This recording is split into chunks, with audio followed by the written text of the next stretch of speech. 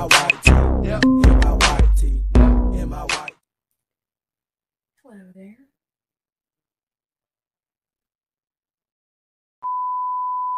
Alright, MADtv, sexual harassment lessons. Let's go.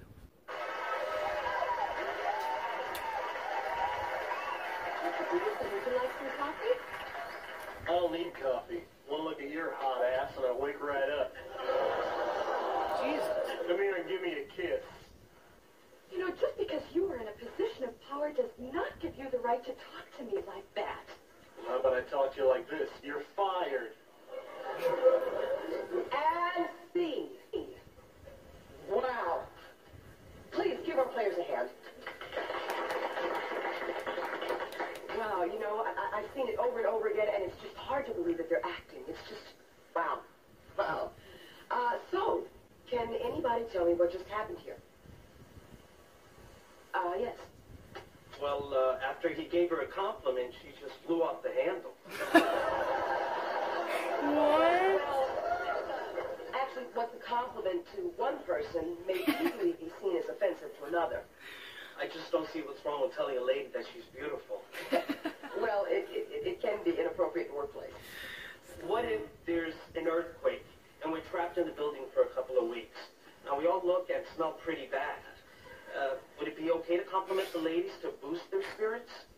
Well, in an extreme case like that, I would say yes, but in any other circumstance, it would be wrong.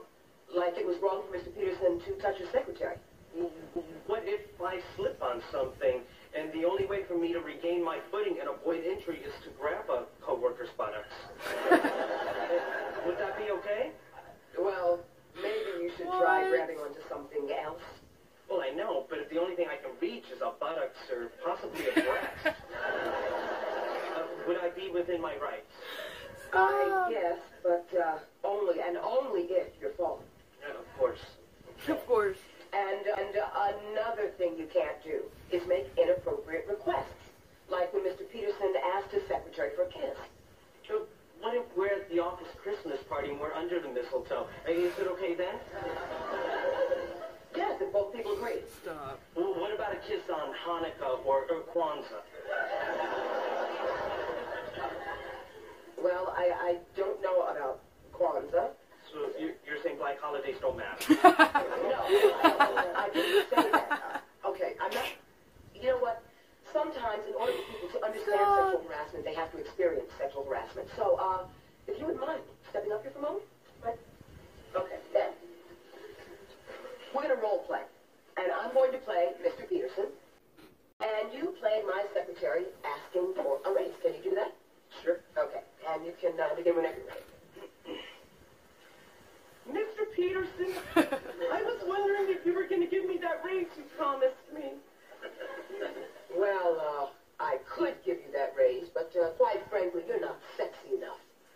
Perhaps if you wore shorter dresses and showed a little more chest, we might be able to work something out. Can I just go down on you?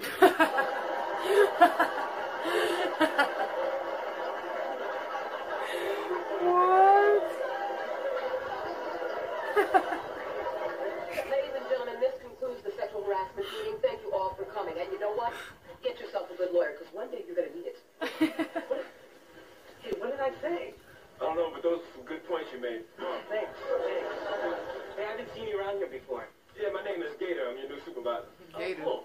Yeah. Can you do me a favor and grab my keys in my front pocket? My hands are yeah. clear.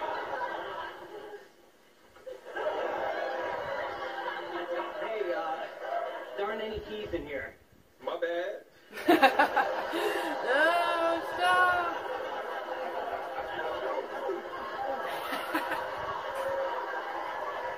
It's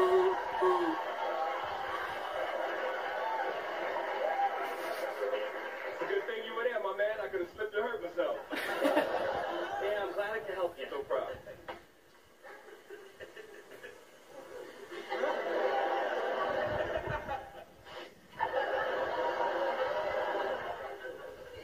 You going to the Kwanzaa party?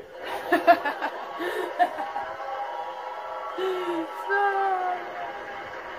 He looks so God, Aries did his acting a little too good there. He looked a little too, like, distressed and sexually frustrated, you know what I'm saying? Like, he did that acting part right there a little bit too well.